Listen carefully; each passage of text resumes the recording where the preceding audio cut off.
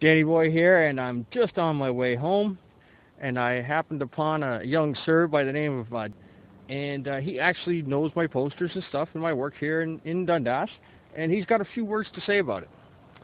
I'd just like to agree with the Voice for Men that, guys as people, we don't have much rights. A woman bears a child, but we support that woman, and we support that child. We love that child. But when push comes to shove, if the woman wants to deny us right to see our child, we are not legally represented. We have no right to see that child. Like, oh, she wants some babysitting, and that's what we get. That's about it. Oh, she wants free babysitting so she can go out. Oh, so I'm allowed to see my child then. It's ridiculous. What about men making up 80% of the suicide rate there, Dylan? About 80%. Well, a lot of the weight's pushed on men. Women aren't expected to do the things we do. It's there's a lot more expectations for men than there are for women, and women are just as capable as men. So why is all these expectations put on us?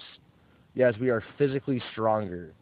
That doesn't mean that we're smarter or anything else. Women are just as capable as us in almost every job. Okay. What about the domestic abuse statistics? You've seen my posters. You've seen the bar graph. They're pretty much frickin' even. What do you think the government should be doing about that?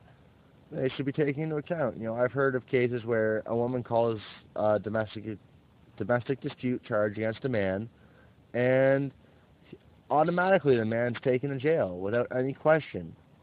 Whereas the woman's not even questioned about it, not even looked at if she has a mark on her.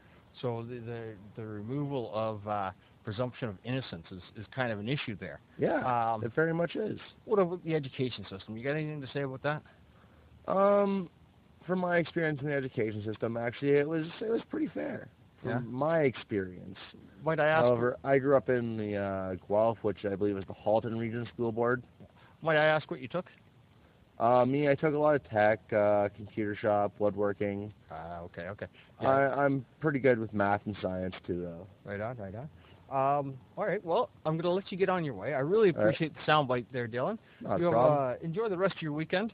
And like I said, look me up on the Voice for Men there, Danny Boy. I definitely will, because I very much agree with the cause. Read the facts section, okay? All right. Take care, man. Have a good one. Bye for now. Bye. Danny Boy out.